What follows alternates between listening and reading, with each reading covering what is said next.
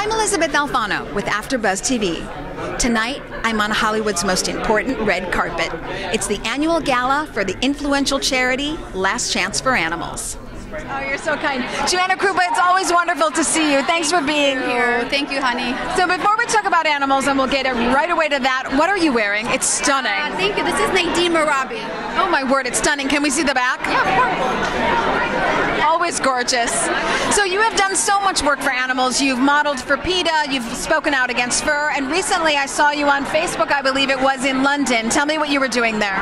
Well, in London, I mean, just like it is all over the world, it's like we're still trying to fight for people, like for circuses to stop using wild animals.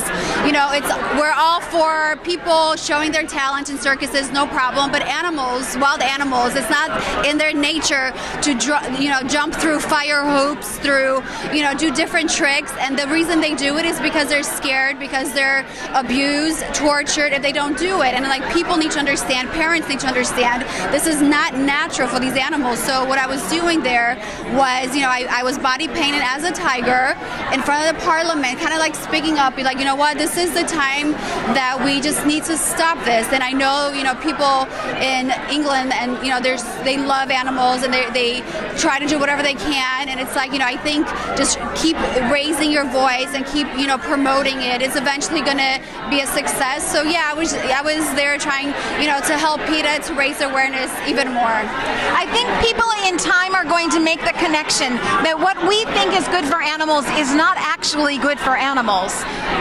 It's 1,000% true, and the problem is, like, for me, these animals don't speak, and I think people take advantage of them, be like, oh, how can we profit on something that doesn't speak, doesn't tell us, what, this is hurting, this is not what I like, I'm miserable, I'm depressed, I'm stressed. They can't call 911, they can't call their mom, they can't call their dad, be like, oh my God, these people are hurting me, they're torturing me, I'm in pain, like, please help me.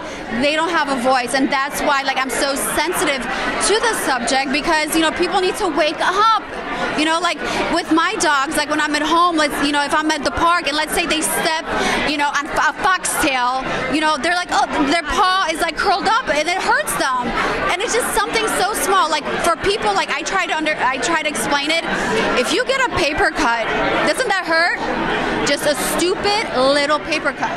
So imagine all the stuff these animals go through, not only with, in circuses, when they're skinned alive for fur, in laboratories for cosmetics. It's just, come on, it needs to stop.